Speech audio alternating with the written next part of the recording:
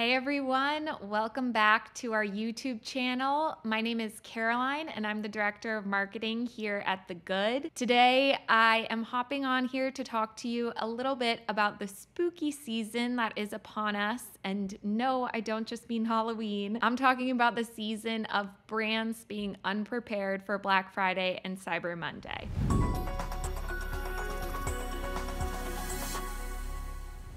I'm super excited to be talking to you about this today because I think it's pretty easy for brands at this point in the year to kind of take a step back and ignore some of those opportunities for more conversions because they're so focused on their promotions and their deals and getting things set up for the holidays, which I totally understand and is definitely important. But you want to make sure you're taking advantage of all of that extra holiday traffic that's coming to your site and you're really converting the most potential amount of visitors into buyers. So that's what I want to share with you today. Just a few different tips and ideas and strategies that you can use to optimize more of your holiday traffic. Just in case I haven't convinced you yet that this video is worth watching, I'm just going to read you two really quick stats. 2021 brought the first ever $200 billion plus holiday season in the United States, according to research from Adobe, and online spending grew 8.6% over the previous holiday season and 44% over 2019. So just keep that in mind. If this year follows any similar trends as last year, which we're pretty sure it will, there's a lot of money on the table and I want to help you make the most of it and get the biggest share of that pie. All right, so what do you actually need to do to get started? What are the steps that you can take to optimize your website for Black Friday and Cyber Monday so that you don't get categorized as a brand that's in that spooky season of being unprepared? So some of this might seem a little out of reach for you. Some of it might be really straightforward and seem really simple. Pick and choose what you think you can manage and what projects seem within your capacity and workload before the holiday season, because any optimization that you can make is a better chance for you to convert more of those holiday visitors into buyers. So first of all, we would recommend that you start with like a little mini technical audit of your website. You might not have time to do a full-on audit debrief of your whole site, but check on site speed. Make sure that your website is performing at its best. Every single millisecond that it's delayed is a chance for visitors to drop off. Secondly, you'll want to check out your website analytics and perform some kind of funnel analysis. So visualize the journey that your customers are taking through the funnel in their steps towards purchase and how that is reflected on your website.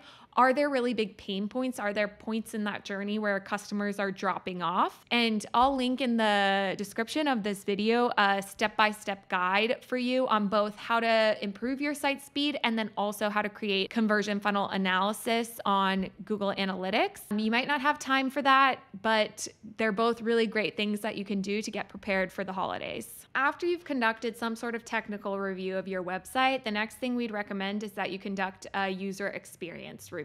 Normally, the website analytics research that you've done in the previous step will help identify where on the website your customers are running into issues or, what pages they're having challenges with. Then in this second step, in a user experience review, you could use things like heat maps or session recordings or, user testing, or talk to your customer service representatives to help understand the why. What are the specific things on that page that are causing challenges? And as I mentioned before, you might not have time to go deep into every single different research method, and that's okay right now.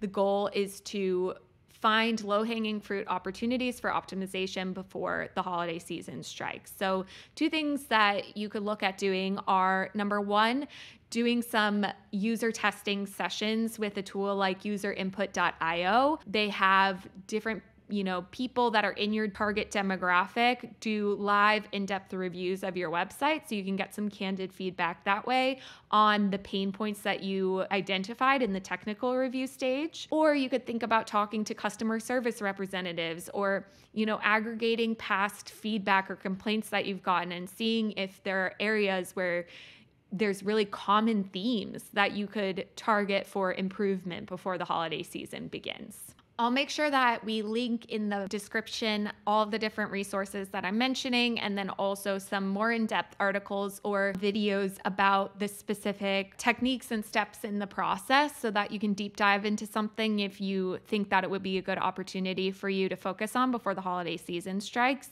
The next stage, after you've gone through the technical audit and the user experience review, would typically to find the optimization opportunities on key pages of your website and make those optimizations. So we recommend for this specific process that you take a look or focus most of your attention at least on the home page, on key product pages, and then on the checkout process. So again, I'll link in the description to longer form article that has specific ideas for each of these different key steps in your buyer's journey, the homepage, the product page, and the checkout process. But for now, I want to share one recommendation or tip for each of them for you to consider. So first of all, for the homepage, think about removing distractions. The goal of your homepage is to get your customers one step closer to purchasing the product.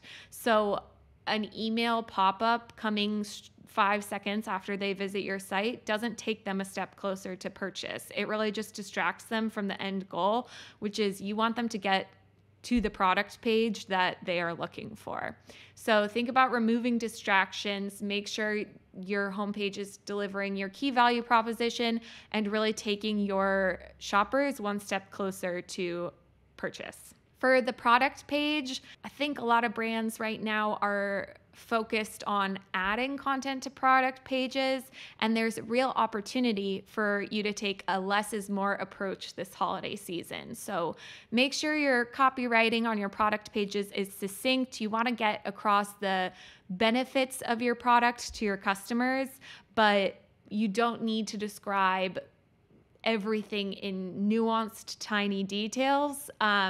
Unless you have found through testing that that works for you, the recommendation here would be just take a look and see if there's room for you to reduce, make things more succinct and straight to the point. And then third, for the checkout process, consider hiding your discount code field on your checkout page or the promotion code field. We found that with this increase in third-party coupon apps, customers see that discount field and they're reminded, oh, I should go check on a third-party website if there's an additional promo code that I could use. And it actually takes the traffic away from your website and drives it to a third-party site. Now, the final stage in this process that I want to cover is reevaluating your sales or promotional strategy. I understand you've probably had your promotion or your deals locked in for a while, so there might not be much wiggle room there, but just a few things to consider or think about.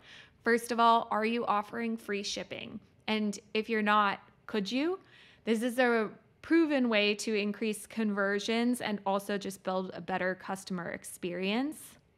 Second of all, is there room for you to communicate with your customers about the urgency or the quantity of items left? You know, this is a really great way to not only be clear with your customers about something that they might miss if they don't act fast, but also to play a little bit on the psychology of the fear of missing out or FOMO, because if they can see many other people want this item or are shopping for it right now, it might push them to purchase now instead of waiting, 2 days from now when they forget and don't actually even end up coming back. Third, again, understanding you might already have your promotion set, but our recommendation in general is don't lean on discounting. So find ways to add value to the purchase rather than slashing your prices or giving percents off, because this creates devaluation of your products and your brands in the long run.